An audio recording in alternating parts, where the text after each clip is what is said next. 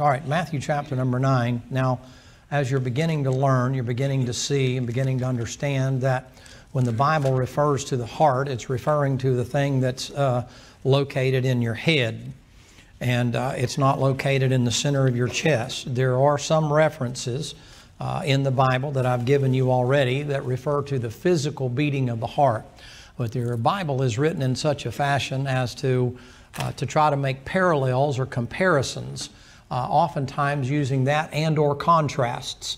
You say, well, why is that important? Well, if you don't have a heart, you don't have life, right? So when you think of the heart, you think about the thing that provides the pump or the muscle that produces the life of the flesh is in the blood. Without a heart to pump the blood, you die, right? So you have a heart attack, and then you wind up dying because you can't get it to the extremities. We went over the other day and talked about hypothermia and how the body begins to shut down the extremities first, and then it begins to close down the things that are only necessary to life. And you have to ask people in the medical profession what they are.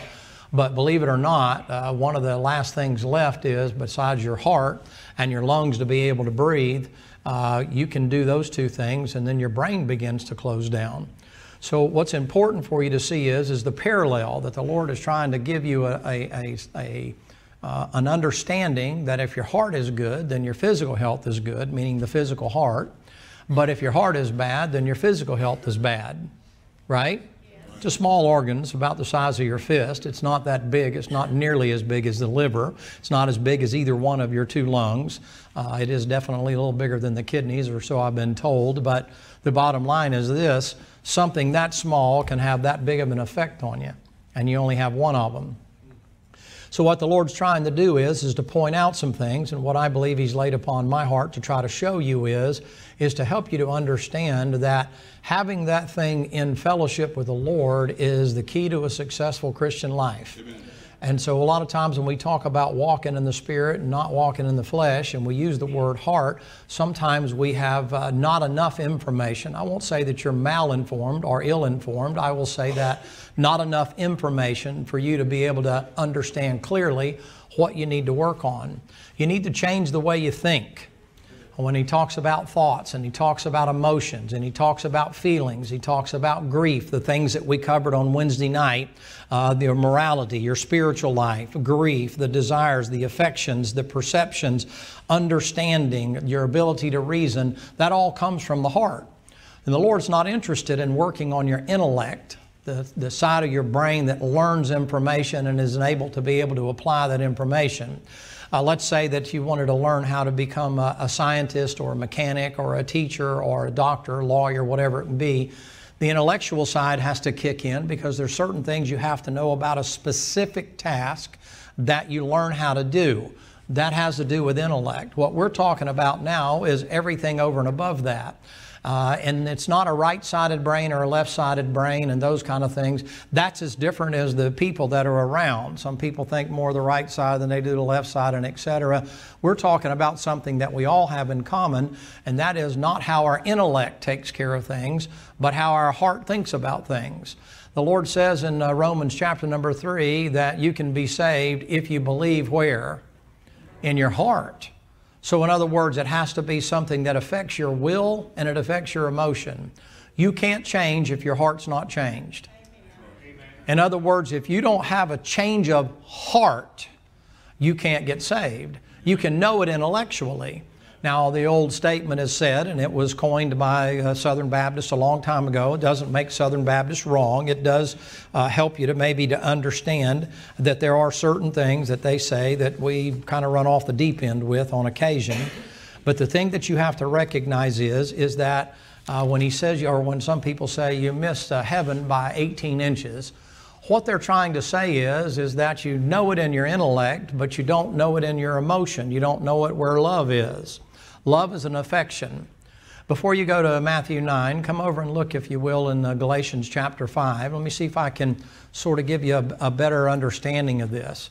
Now, my purpose of doing this for you is not to put you under conviction. It's to try to help to inform you that Brother Lynch used to say, you know, if I hit you in the head when I was preaching, then I'm a bad shot.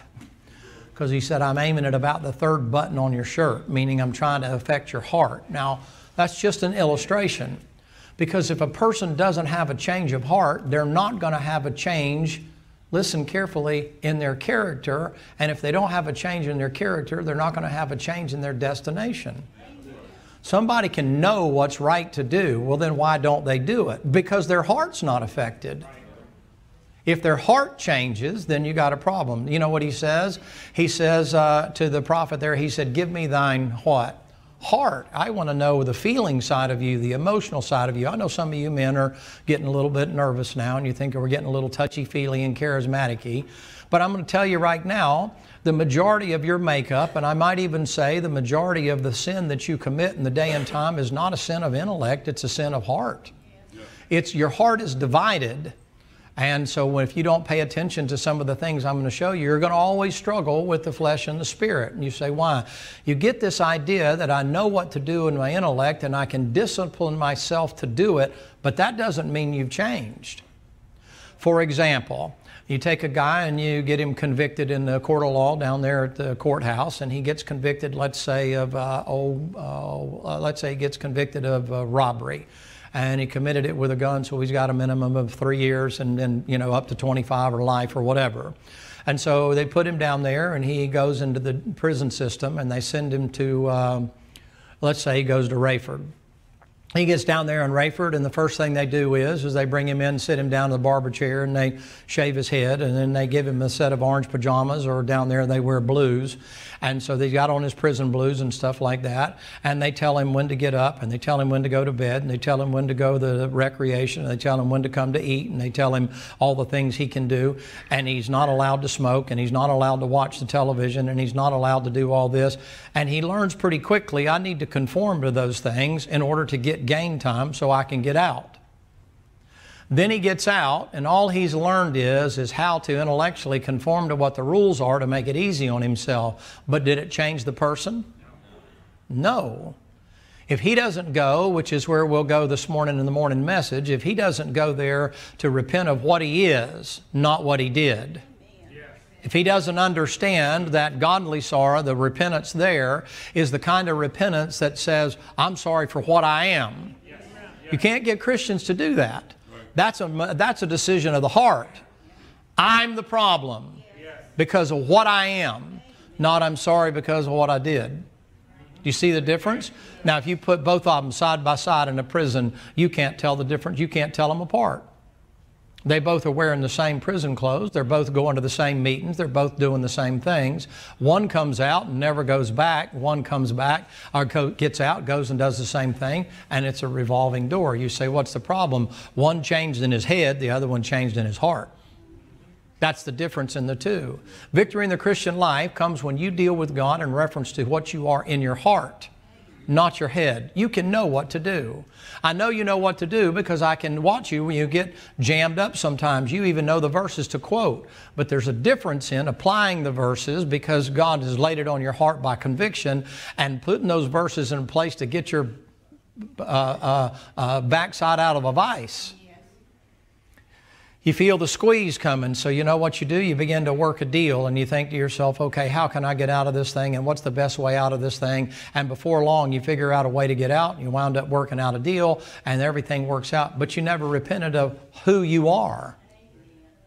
You're just repenting of what you did. The fact of the matter is, it's what you did because of who you are.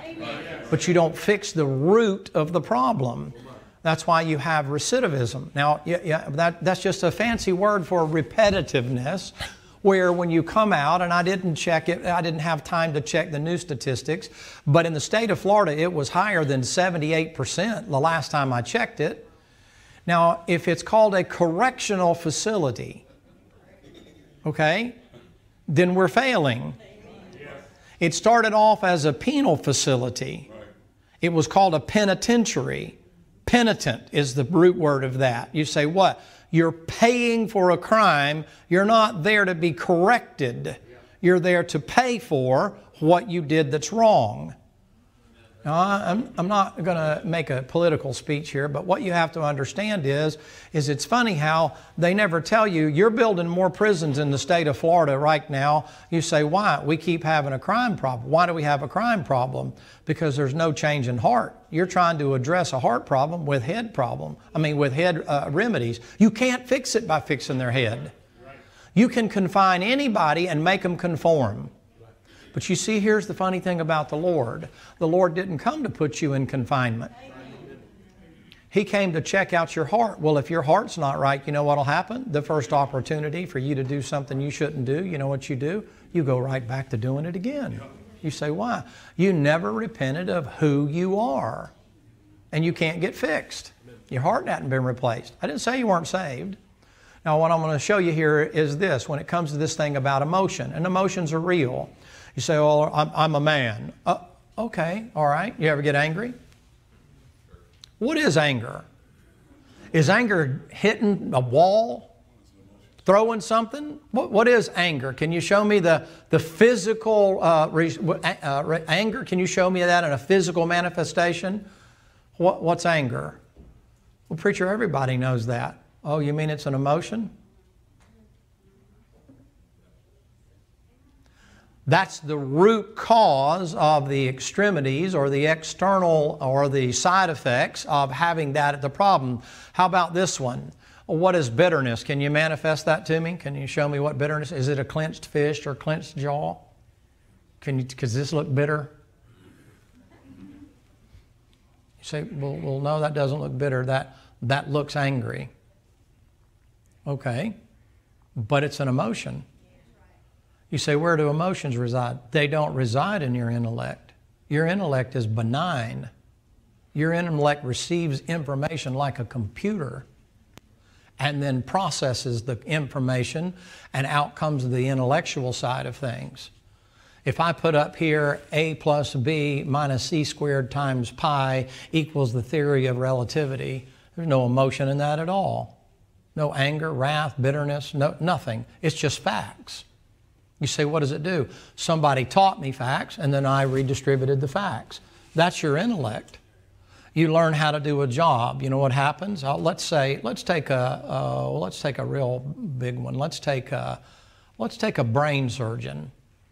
They go about 12 years to learn how to operate on your noggin, right? And when they go in there and they peel the scalp back and they cut the hole in your scalp and take a little thing that looks like a little baby claw hammer there and pop that thing off and roll it back, and then here's this gray matter that looks like a whole bunch of worms and stuff in that.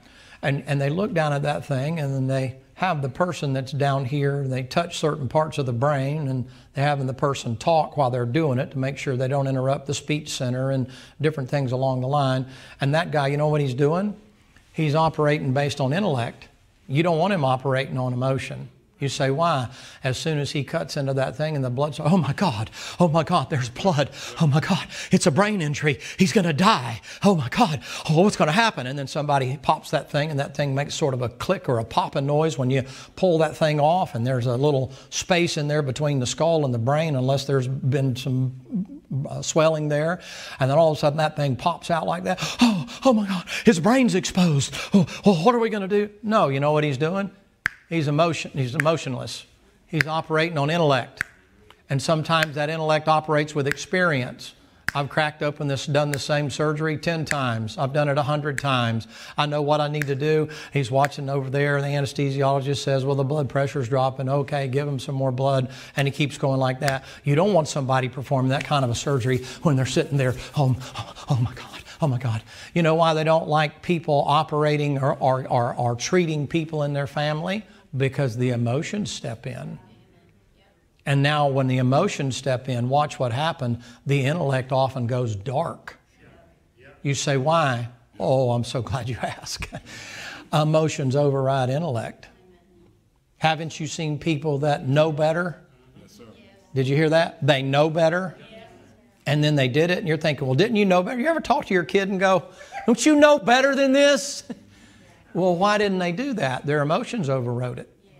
Their appetites overrode it. And the next thing you know, you say, what's happened? Which is the stronger of the two? By far, your emotions are stronger than your intellect.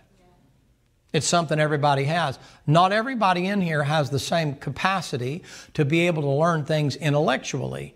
You make a big mistake when you put everybody on the same level intellectually. Some people are gifted, and God gifts them with the ability to have a huge intellect, to be able to process large amounts of information and to regurgitate. That's probably not a good way to, well, anyway, to put the information back out, because they have the ability to grab it, hold on to it, and then give it back out, sometimes in a better, easier to understand way. But everybody can't do that. Oh, but everybody can have emotion. Yes. You say, what do you think God's dealing with? He's not dealing with your intellect. No. He's dealing with a woman with a issue of blood. He's dealing with a woman at the well who's had issues. He's dealing with a blind man who has not just physical issues, but emotional issues. You say, why is that?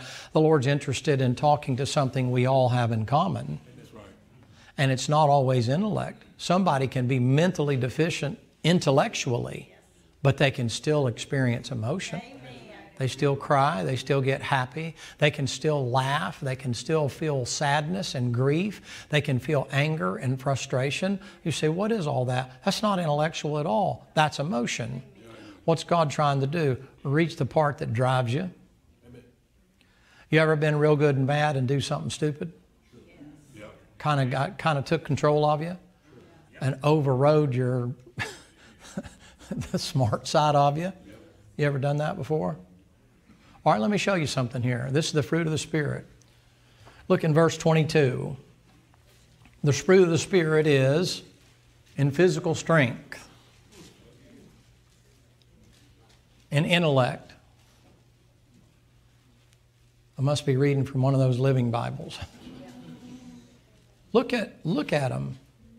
The fruit of the Spirit, love, joy, peace. Can you show me the physical attribute of that? That's emotion, isn't it? I believe it is. Where do you feel peace? In your heart, right? Where do you feel love? Can I ask you a question? If that's not where you feel it, why when comes, oh, I know, Valentine's Day and the God pan and all that other kind of stuff, but in the sense of sweethearts, how come it is that when you try to give a demonstration of the word love, why do you draw a heart? Try telling your wife, intellectually, I love you because it makes sense to love you because, you know, you wash and you cook and you clean and that kind of thing. So in comparison to other people, I'm supposed to love you because it makes sense on paper.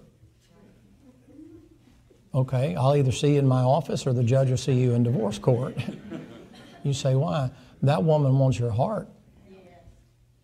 Ain't that what you want, ladies? Ma'am, can I tell you something?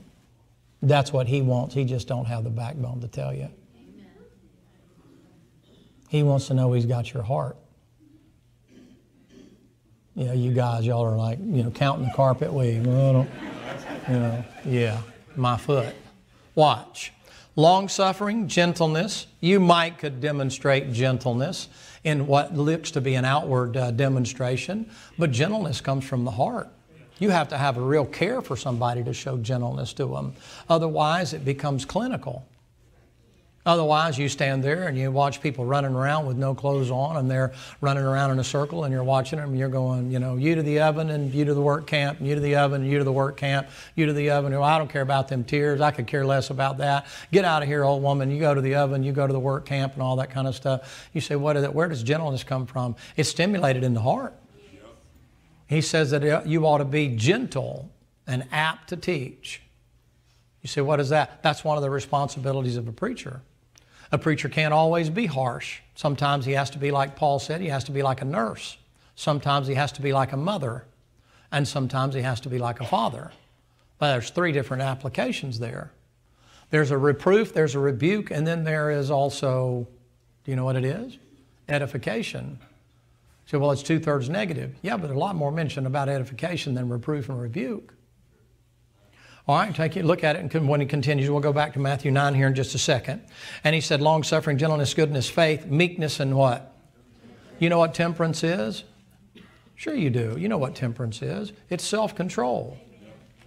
All right, let me say this to you. Come to Matthew, back to Matthew chapter number 9. And then we're going to run a couple of more of these that I didn't finish on Wednesday night.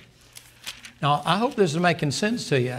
I feel like if I can get it to make sense to you, that you know what will wind up happening is that you'll begin to understand more about the flesh and the spirit. And instead of trying to battle those things out in your intellect, you'll realize the problem's in your heart. If you're having a hard time walking in the spirit, if I can get my heart under control, I have a better opportunity to control my flesh.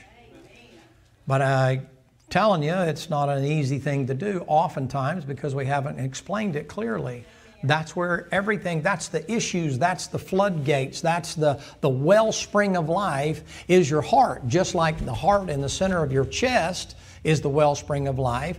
In the spiritual life, the thing is your heart. You're dead in trespasses and sin until you get saved in your heart. And until then, that spring is dead. It's capped off. That's why he says over there to you in 2 Corinthians chapter number 6, you try to be married to somebody that's lost, you're walking in light, they're walking in darkness. You're talking about trouble, man. You can't make that thing work. You say, why? They don't have the capacity to feel what you feel. They're not touched by it. You get up and you hear a story. Let's say one of the preachers here is preaching on the crucifixion. And you begin to see in your mind's eye the imagination, which we'll talk about in a minute. And the Lord paints a picture for you in there. And you see the suffering Savior up there. And you realize how wicked and ungodly you are and that He's dying for your sins. And it touches your heart and a tear rolls out of the corner of your eye. And the next thing you know, man, your heart just feels burdened with grief and then gratitude. And next thing you know, you're at an altar and you're saying, not to get resaved, you're saying, Lord, thank you for being merciful to me, a sinner, and all that. And there's another person sitting right there next to you and they're going, what is your problem? You ever heard of a woman being brokenhearted over her kids? There's a Japanese term for that that's made. I got this from one of our folks here. Doc sent it to me, but it's made after an octopus trap. And what happens is, it's an unusual thing, but what happens is it's called broken heart syndrome. And it actually happens to the physical heart because of the mental stress. Now, I'm not a doctor. I wouldn't dare go into all the details, but what they've proven is how you think can actually even affect your physical heart. So a woman's heart's broken. Well, it doesn't mean that she's got a crack in her heart. It means emotionally she's tore out of the frame. And you sit down and you try to explain it to somebody, and how are they going to connect? If they don't have a kid that went prodigal, they don't any more get you than a billy goat. You want to know how you connect when you minister to people? You got a broken heart, they have a broken heart, you understand one another. Now you're on a playing field. I could only tell you that if I've experienced it. Otherwise, I have to tell you that from vicarious standpoint, meaning I can tell you about an experience.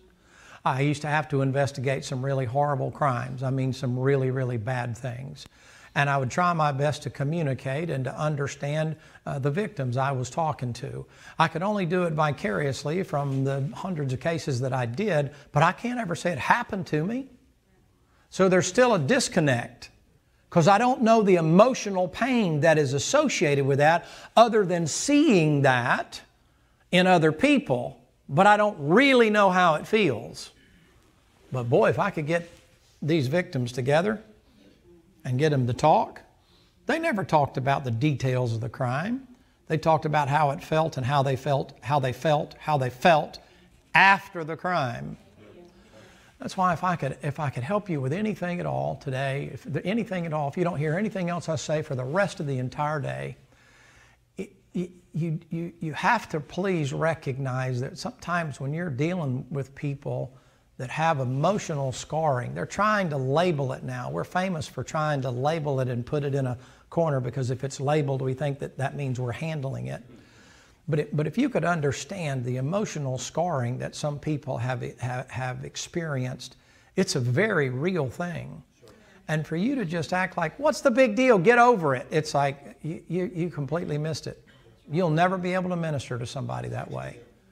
I know there's a time you have to kick it out of gear. You have to perform your job. You got to do whatever. But we're talking about ministering to people. You say, what? I know you're going to hate what I'm going to say. But what they've been through in their past can leave emotional scars that become very, very difficult for them to be able to overcome. And if you run over them and try to make them a robot past feeling, why, that's Romans 1. And who being past feeling? What is conviction? Can you show me conviction? Can you show me guilt? What is that? You can't show it. You can't demonstrate it. You say, what is it? It's a feeling. What does the Holy Spirit do? He works with you through your feelings. I can tell you intellectually all day long. Now, when you get under conviction, well, what is conviction? I'll show you that this morning in this morning's message, but it's a feeling of deep contrition. It bothers you. Well, how do you know what it is if you haven't experienced it? I'm just trying to get you to see, ladies and gentlemen, that sometimes when you deal with folks, you look at them from an intellectual standpoint. You don't recognize you're dealing with a living, live being that actually has feelings. Does it make you feel like you're going to throw up in your mouth when I say that? It's like, preacher, I can't believe you're talking about feelings. Well, it's where you live. It's where you live.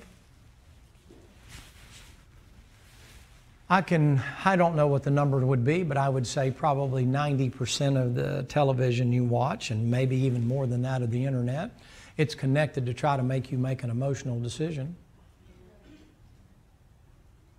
I was going through a difficult thing one time, not long after my dad had passed away and stuff, and we had a pretty heavy decision to make, and I got some real good advice from an old preacher.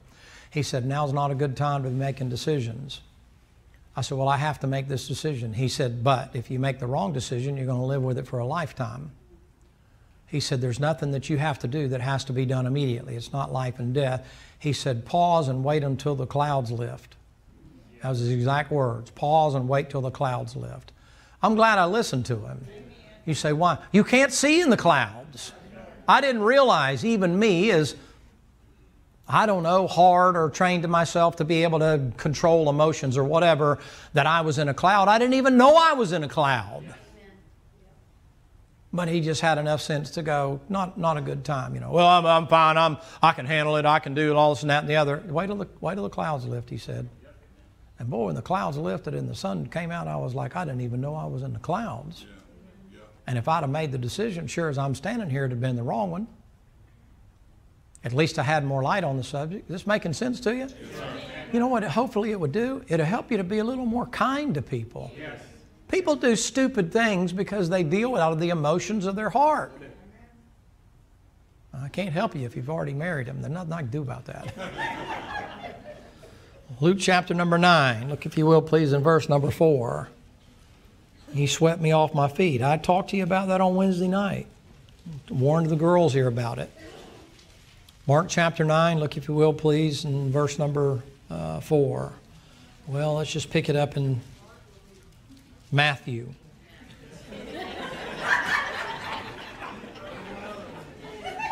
Just seeing if you're listening. Matthew chapter number 9. Verse number 2, behold, they brought him a man sick of the palsy, lying on a bed. Jesus, seeing their faith, said unto the sick of the palsy, Son, be of good cheer, thy sins be forgiven thee. Now, you know, you've been a Bible believer long enough to know when the Lord came, He came to heal the sick because sickness was a sign of sin. So in healing the sick, He was remitting the sin. So that's why He doesn't say, be healed. He says, thy sins be forgiven thee. That's why you want to watch faith healers today. And the Bible said, behold, certain of the scribes, and within them, this man blasphemeth. And Jesus, knowing their thoughts, said, wherefore think ye evil where? Do you see that? First of all, knowing their thoughts. Wherefore, where are what are they doing with the evil? They're thinking. Well, that can't come out of the center of your chest. That has to do with your brain. Luke chapter number 1. Luke chapter number 1. Show you about your imaginations. You want to watch your imaginations. You want to get them under control. You want to be careful. There's nothing wrong with meditating. David said, I meditate in the Scriptures day and night, the thoughts and the meditations of my heart, and those kind of things. There's nothing wrong with that, as long as it's on the right thing. That doesn't mean you sit cross-legged on the floor and put your middle finger and your thumb together and you begin to call on Om, which is a god, and you try to trip yourself out of the frame and that kind of thing. No, meditation is I'm not blank-minded. I'm thinking on a particular thing. Whatsoever things are right, whatsoever things are just, whatsoever things are pure, whatsoever things are be of virtue, if there be any virtue, if there be any praise, think on these things. It's not mindless thinking, but it's good to think on those things. It's good to grab you a verse of Scripture in the morning, especially if you're in a hurry and you're running out the door and you're grabbing your coffee and the kids are running around, the dog took off and broke off the leash and you finally got everything taken care of, and you throw the dog back in the house and slam the door shut and you take off and you jump in the car and you think, well, you know what, and crack the Bible open, put your finger on a verse of Scripture and get that verse of Scripture in your mind and think on it all day. So, well, preacher, I didn't get to read my 10 verses. Get one verse. Get a couple of verses. Just get you a little bit. You say, what? A little bit go a long way. The Lord understands that. I'm not one of these guys that tell you, well, if you watch 3 hours of TV, bless God, 3 hours of Bible reading. Okay, well, how about an hour and a half? How about if you do 3? How about give him half of it? He'll take that. He'll be fine with that. How about what you can? How about what you can? I know some of you got to kick it out of gear. You work all day long. You got to have I understand all of that. I know you're feeble and frail as dust and that kind of a deal. God doesn't give you this stuff, ladies and gentlemen, to burden you down with religion. God gives you this stuff to help you. It should be enjoyable. There should be a liberty, a freedom to it. Not this, well, if you don't, I'm going to knock the tar out of you. Well, what would that prove? Some of you, it's like you try to run your household that way. Like everything has a rule and regulation. Everything has to be done this way. And if it's not done this way, all that kind of, you're a control freak. The Lord don't even do that with you. If He did, you know what He done? Saved you and killed you. You say, well, that's the only way you'll be perfect. You say, what does He do? He gives you time to see where your heart is. You say, what is He testing, preacher? Whether or not you love Him. Do you love Him? Well, keep His commandments, what He says. Yes. You love Him? Keep His words. How can you keep them if you don't know what they are? Amen. So get you a little bit here and there. Get what you can. The more of it you get, the more beneficial it is to you. You know what'll happen? You're like, man, that helped me yesterday. I think I'll get a little more today. You know what? I mean, it's like going to a good place to eat. You haven't ever been there before, right? And you sit down and you eat and you're thinking, well, it's pretty good. I think I might do what? You'll probably go back. And before long, you won't even want to see the menu because you order the same thing every time you go there, because it's like, well, don't you want to try something? No, I like that. Right? Yeah, you're creatures of habit. Well, that's a good habit. Get into the book. It's bread. It's meat. It's milk. It's oil. It's water. It's honey. I mean, there's some sweet things in there. I mean, some things taste good, boy. There's some dessert in there. You say, there ain't nothing better than bread. But the Lord does this. He says, okay, you got you some bread? Yes, Lord, I got some bread, but it's kind of dry. Good, here's you some butter. Well, I sure do appreciate that, Lord. And well, while you're at it, okay, kicks over the honey bucket, and now that bread doesn't taste like cardboard anymore. Now you know what you got? You got a starch, and you got some fat, and you got some sugar. You got all 3 major food groups.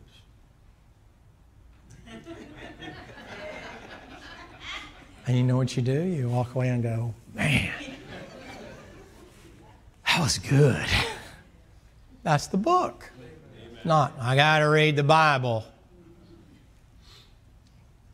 All right, let me show you this about your imagination. Luke chapter number 1, verse number 51. The Bible says, He hath showed strength. Luke, there you go. 1, chapter 51. He hath showed strength with His arm. He hath scattered the proud in what? Who? How did he mess up the proud? He let them imagine the wrong things. And the passage he says over there, he says, you have imagined a vain thing. Look in Acts chapter number 2. Watch your conscience show up here. You know God gave you a conscience. You know what the devil likes to do? Defile it, dirty it, wipe his dirty shoes all over it. It gets you to thinking things that are contrary to God's Word. Get you thinking in a modernistic fashion. Get you thinking that popularity with the world is more important than popularity with the Lord. Get you thinking you're too high and mighty and separated. Right? Who's that talking? You honestly think the Lord will go with you all the places you go? Lord's always real careful when He's sitting down to make sure that there's not fellowship. He's just sitting down to eat. There's a difference. Friendship with the world is enmity with God. Yes or no? Yes. Love not the world, neither the things that are in the world, the lust of the eyes, the lust of the flesh, and the pride of what? Life. He that loveth the world is at enmity with God. That's God's enemy. Okay, you love the world and the world's ways. You want to apply the world's fashions for you to make God's church how God would do it. You think He would apply the world's ways to do it? The world says He would. Being taught in churches all over. Right now. And you're the bad guys. Because you're not worldly. You better watch it. You think the Lord had compromised to do something right, to do something wrong, to get a chance to do something right? No. It's a strange thing, isn't it? But see, the world teaching you that there's something wrong with you because you're separated. There's a difference in fellowship and ministering or trying to witness to somebody. What are you so quiet about? Are you that insecure in your own feelings that it's like, well, I don't know, well, what's the matter, Corinth? Corinth's problem was that problem. You say, what is that? The light stays on and the bugs come to the light, or they don't.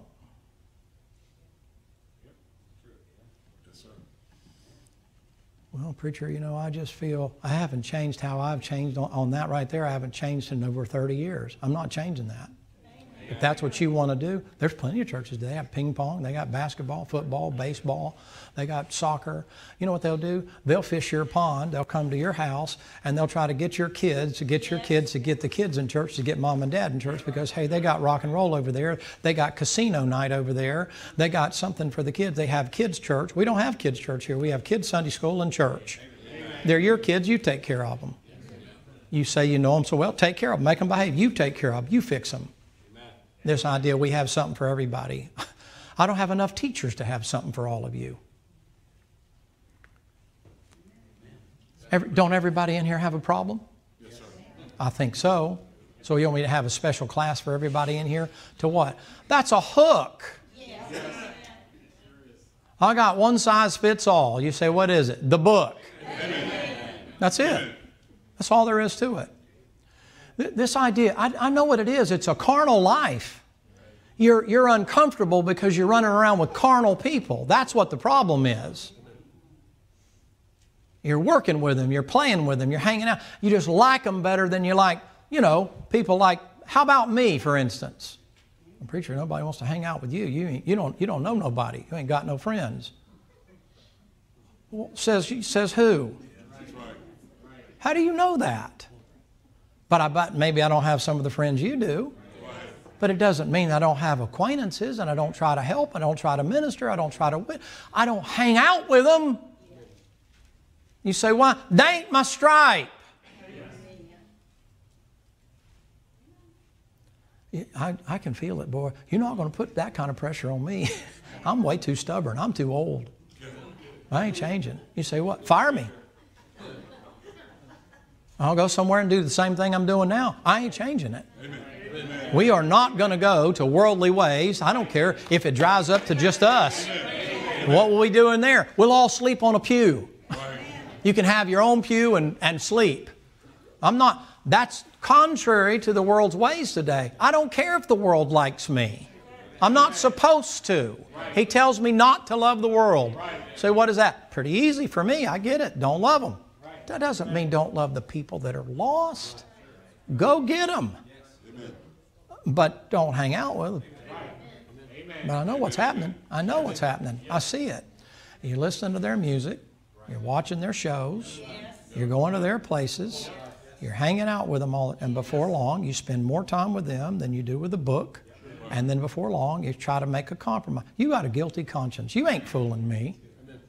You're trying to make me say a little bit don't hurt. Well, you better watch it, because I can tell you right now, what you do in moderation, your kids will do in excess.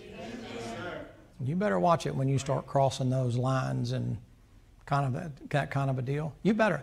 The fella asked me just a couple of weeks, well, about 4 weeks ago now, in where I was at, and he said, you know, preacher, in this day and time in which you live, it's kind of hard to not be. And then he mentioned a couple of things, and I said, well, brother, I said, let me just ask you a question. You have children? And he said, yeah. And I said, well, would you want your children to be with you where you were at? And he thought for a minute, and he goes, well, no, I wouldn't. I said, well, then were you in the right place? I said, what about the younger brother? Look at that, boy. Look at that. You see that? A guy got up and preached an entire sermon. Am I my brother's keeper? No, you're not, Cain. Or yes, you are, Jesus. Yes, you are, Paul. For the weaker brother's sake, I will not partake of those things, because it may cause a younger brother to stumble. Why? I hate to tell you this. People are watching you. Get used to it. They're going to watch you whether you're a Christian or not. Don't put that on me. Oh, you're making yourself a spectacle. I spent 20 years, everywhere I showed up, I was the only one in the crowd with a blue suit on, with a gun and a badge. Guess what? Everybody was like, oh God, here's the party pooper. You can walk in and literally you can walk into a fellowship, and guess what? You don't have on a uniform and hey, can I talk? Yeah, I got stopped the other day and there's a speed trap, and you know, I drove under there and the little box fell down on me and caught me in that trap, you know, and he lifted the box and he wrote me this ticket, and hey, can you help? Hey, we're glad you're here and everything, but can you help me? Can I just step out of that for a minute? I'm not, oh no, I was labeled, whether I was in plain clothes, whether I was in workout clothes, or whether I was in a blue suit. That's what I was. You say, what are you doing? You're a spectacle. Get used to it. Jesus walk around. Don't be looking at me. Don't be judging me. Don't be thinking about, no. Where'd you get that? You must be worried because you must not want people watching you, maybe because you're not doing things you shouldn't do. You know what the old preacher used to say? The old preacher used to say, whatever it is you're doing, would you want the rapture to happen right when you're doing it? Well, that's a good marker. No. Okay, good. Then might be good not to do it. Amen. How about that? I had a boss one time. They were going to have a meeting. And he said, we're going to go down to Hooters after work, and we're going to have a meeting, and we'll kind of mix the two things together. And he said it like, the inference was, expect you to be there. And I felt that knot. You ever feel that before? I felt that knot like, boy, how am I going to handle this one? Because I knew who all was going, and I knew they would all go. And I guess they could all say their wives didn't care or their wives didn't know, but... And he got to the door down there in my office, and he hit the doorknob, and I said, with all due respect, I can't go. Boy, I'll never forget, he turned and he looked at me, what do you mean you can't go? I said, sir, I don't hang out in places like that. He said, well, you can go. And I said, sir, I'm sorry, but unless you punch my eyes out, I'm still a man. And I don't have any business being in a place like that. Whether I drink or not, I don't have any business being in a place like that. And he said, well, the rest of us don't. I said, I'm a preacher. I'm a Christian. And sure as the world, somebody's going to see me there, and they're going to think, Now see, yeah, it may not apply to you, and I don't care what you do. That's your business. But you know, if you're honest, that if you knew that I went there, you know what you would do. You say, I don't listen to anything he says. He's a stinking hypocrite. You say, why? It ain't right to do wrong to get a chance to do right. You say, what happened? I missed the meeting. Or whatever they did. I can feel that thing on me right now. That thing bothered me. It still bothered me. That's been over 25 years ago, man. You say, what is that? That's the heart. We go to church. Okay. Well, so do I, but I still don't go. Now, you can handle that? You help yourself. I did ask him later on, I said, I'll just ask you a question. Does your wife care if you go to the place like that? And he said, well, she don't like it, but she'd have to get over it. What you going to do with that? You going to get the guys running around in inappropriate attire and let them have a men's bar for women? Well, why not? I mean, see, you don't think. You don't think.